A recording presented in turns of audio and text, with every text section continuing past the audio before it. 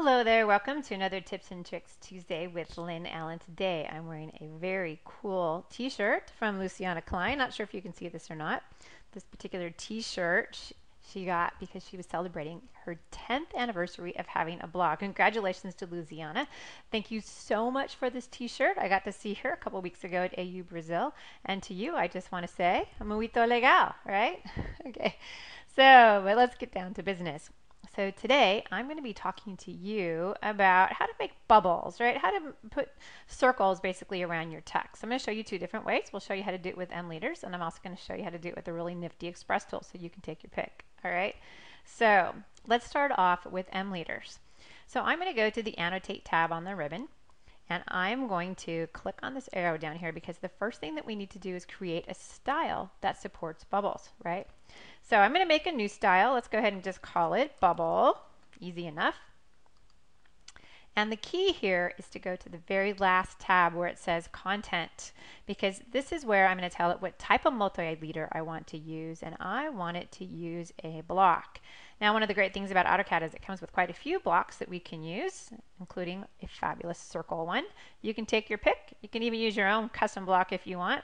But I'm very lazy. I'm going to pick circle. And it comes with an attribute in the middle of it, which is exactly what I want because I probably want some number right in the middle of my bubble or something along those lines. All right, so I'm going to say an OK. It does make it my current multi-leader style, right? So I'm going to say close. And now I'm just going to go ahead and put a multi-leader on the screen. We'll just put it right about there. All it wants to know really is what number do I want in there. I'll just put the big old number 1. And if I zoom in, you'll see fabulous. There it is. And you can, of course, control all the other different aspects of the multi-leader, but you can see how easy that was, right? So I can use that style anytime I need to have bubbles. All right, let's go about this slightly different approach. I happen to have some numbers hiding somewhere in here. There they are. These are a little bit bigger than my other ones. And I just want to put some circles around those. Cool express tool called T-Circle. I'm going to go ahead and grab it from the ribbon though, like a good girl. Right here, enclose in object, T-Circle. Oh, that's easy. I'm going to go ahead and select that. And then it just wants me to pick one or more objects that I want to enclose, in this case with a circle. So I like this one because I can be really lazy. I can pick a whole bunch of objects at one time. And then it wants to know what that offset factor is, okay? How big do you want those circles to be, basically offset from the number? I'm just going to leave it as it is. And you can pick from circles or from slots or from rectangles. So once again, I'm going to use circles because I want a bubble, but you could choose whatever you wanted.